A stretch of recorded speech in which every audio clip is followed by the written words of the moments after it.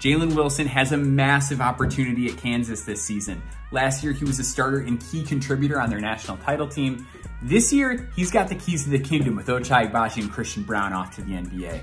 Wilson excels at attacking the basket, made over 60% of his shots at the rim in the half court, and over 63% of his twos in conference play. Wilson also keeps his head up on drives, finding teammates for well-timed cuts and open threes.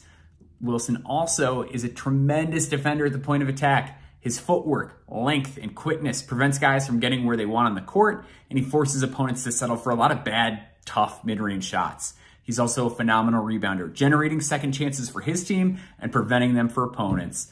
His three-point shot is yet to prove consistent, but if he can get that element of his game down, he should hear his name called on draft night and potentially even in the first round.